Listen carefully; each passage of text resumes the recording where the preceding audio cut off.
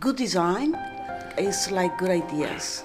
They are timeless. Technology changes, everything changes, but the essence of good things never do.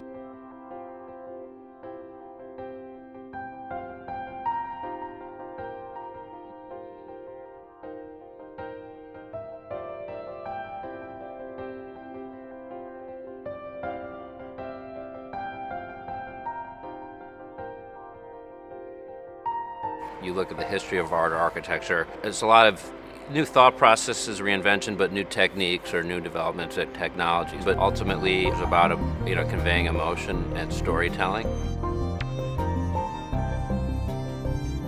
The more remote your inspiration is, the better. And you're inspired by pre-Columbian art, you can't knock it off. You don't have the means, so you can only get a concept or an idea or something and do something original with it. What you do with a particular object might be different than what somebody else does with a particular object, and it's sort of what you put it with and how you utilize it that makes it unique and makes it personal. The biggest challenge is how do you make these older designs, the architecture, the cars, the homes, how do you make that kind of accessible to a newer generation? When you think about something that's been used in antiquity, you can reinterpret it with new materials, or you can kind of juxtapose it with other kinds of pieces. It kind of gives it a freshness.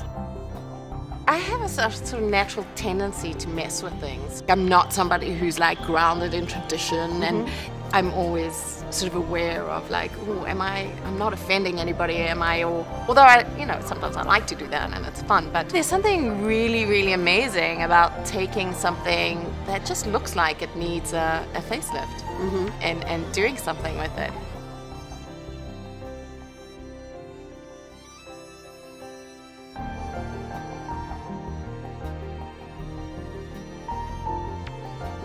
I think there's sort of a tendency to look at architecture in terms of image and form and materials, but there's also the opportunity to think more about architectural space and the capacity of space to be really inventive.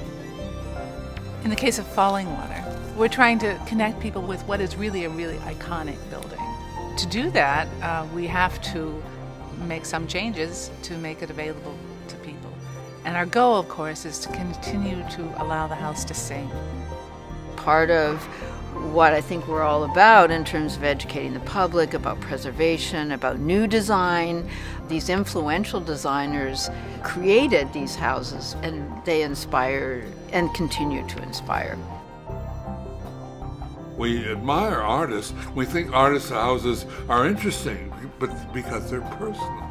In this mass culture in which government and industry both want us to be even more sheep-like than we are, our prime need is to reassert our individuality, to be different than the neighbors, to be ourselves, whatever that is, and to grow into being real people.